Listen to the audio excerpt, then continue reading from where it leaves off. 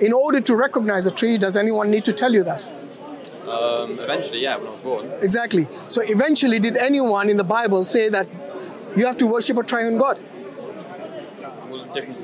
I'm using your analogy because you said the trunks, the trees, the leaves, yes, all these things. They're all one. But eventually, like you said, somebody has to tell you that is a tree. Yeah. Yeah? But that's what I'm asking. Using your own analogy, did anyone, because you said the Father, Son, and Holy Spirit, they are still God. Yeah. Did anyone say Father, Son, and the Holy Spirit are one God? These three persons are one. Did anyone say that in the Bible? I don't know. Never.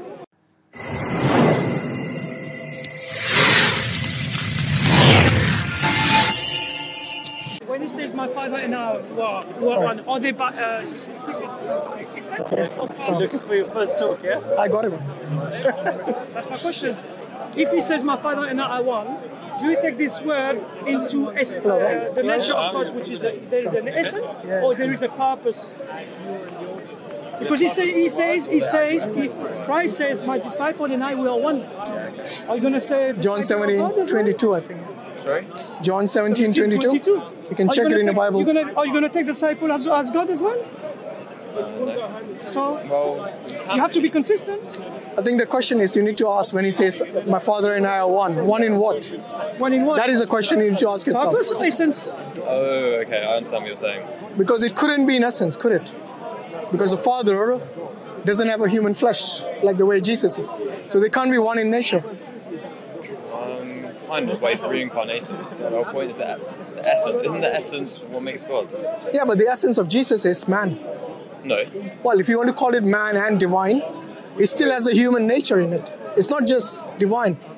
Because that's why it's called the hypostatic union, because there's two natures in one person. Oh, so, saying that compromises kind of that. Yeah, it shows that the nature of the Father, which is only divine and no human, whereas the nature of Jesus is both human and divine. And you cannot separate these two natures, otherwise you would be considered a heretic, like the Nestorians. They considered it like two people, two persons or something like that, that made them heretical. Wait, do you believe that Jesus didn't commit any sins as well? Yeah, but not sinning, does that make you divine? What was the sin of John the Baptist? I don't know. Yeah, because according to the Bible, he's like the most righteous who's born of a woman. Who, John the Baptist? Yeah. But didn't you say that Mary was the? Mary is one of the righteous women in humankind. God gave us a very in the Quran. God gave status, high status. Yeah. One of the highest status in the woman world. Okay. Well, I need to go into this. Can you 5-minute final speech as to why Muslim is the religion to choose? I mean, look, the difference between Islam, Christianity, and Judaism, the main difference is Jesus, as you know. Okay. Yeah? So the Jews completely reject him as a Messiah, as a prophet, as messenger, as everything. Yeah. The Muslims are in between. Like the Christians go to the other extreme. Okay. They raise him to the standard of and the level of God.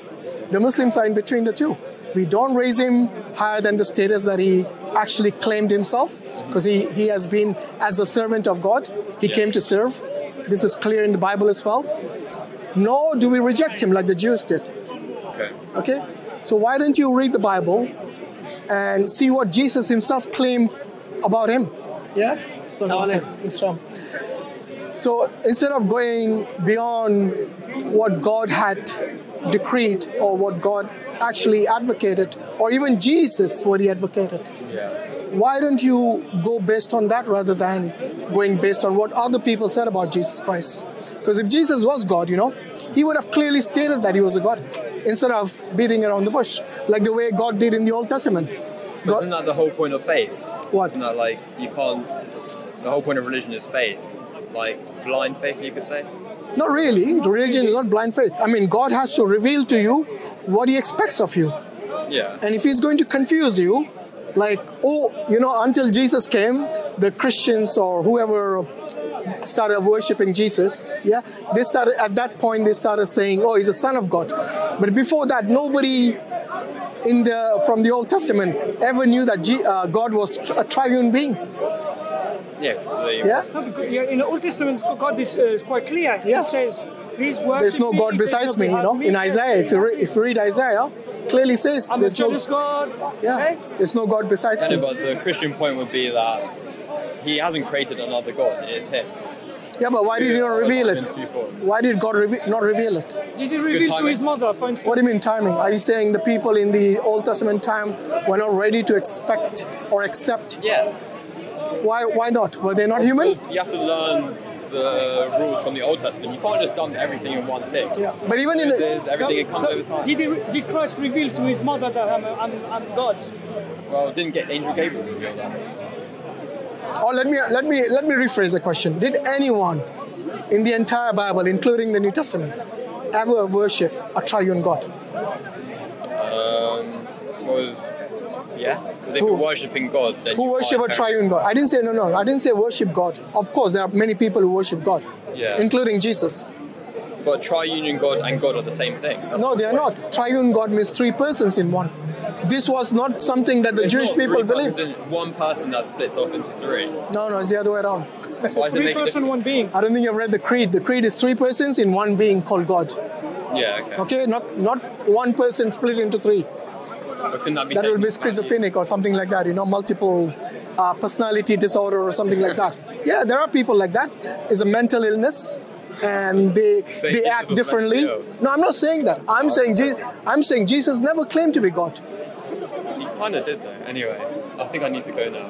But thank you. But what do you think of that question? No one in the Bible ever worshipped a triune God. Well, they didn't do it directly. Even indirectly. They didn't know. No, I meant including the New Testament. So when Jesus came, he preached, you know. During all his preaching, he never told anyone to worship a triune God. Neither did any of his disciples worship a triune God. Yeah, but the whole point is that they're one and the same. No, but why did they not worship? You know, if you're the teacher, listen. It's like, wait, can I? Yeah, go on. Okay. So I'm saying, if someone said, oh, that's a tree, and then someone else said, oh, but the tree's a trunk, it's a branch, it's a leaf, it's all these three different things. But then you say, oh, but I'm talking about the tree in entirety. You don't have to name every individual part of the tree for it to be a tree. What has that got to do with the triune being? Nothing. Because triune, he is multiple, God is everything. So you don't have to say, oh, to worship God, you have to worship this part. Does anyone need to tell you that is a tree at the end? Does anyone need to tell you that is a tree? What do you mean? In order to recognize a tree, does anyone need to tell you that? Eventually, yeah, when I was born. Exactly. So eventually, did anyone in the Bible say that you have to worship a triune God? What's the difference? I'm using your analogy because you said the trunks, the trees, the leaves, you know, all these things. They're all one. But eventually, like you said, somebody has to tell you that is a tree. Yeah. Yeah? But that's what I'm asking. Using your own analogy, did anyone, because you said the Father, Son, and Holy Spirit, they are still God. Yeah. Did anyone say Father, Son, and the Holy Spirit are one God? These three persons are one. Did anyone say that in the Bible? I don't know. Never. And that is a key point, my friend. Throughout the Bible, you know, for 1400 years before Christ, Moses came. When Moses and all the other Israelite prophets, when they preached, none of them ever said God is a triune being. You said maybe they were not ready there. Okay, Jesus comes now in the New Testament after 1400 years after Moses. Yes, even he still doesn't say worship a triune being. You know, in John 17:3, what does he say? He says, this is eternal life, that they know you, meaning the Father, the only true God, and Jesus Christ, whom you have sent. So he distinguishes himself as a Christ, and he distinguishes the Father as the only true God. If the Father is the only true God, which means one person, and the Father is one person, right? He's not three persons. Well, he's God, so... Yeah, he's God, but he's one person. And Jesus recognized him to be the only true God.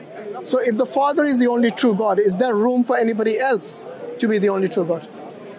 I guess, yeah. To be honest, I'm at the end of my attention, so I can't really keep up. No, come on. You understood what I said, right? What? If I said you were the only one with, I don't know, Max Air backpack. Yeah. Yes? Would you then understand by that statement that other people have this Max Air night bag? I'll I'll understand that nobody else has it according to you. Yes, because I said only you have it. The term only demonstrates exclusivity. Yeah, just like it says in John 3:16 that God so loved the world that he gave his only begotten son. Can there be other begotten son? Yeah, you see how quickly you said no?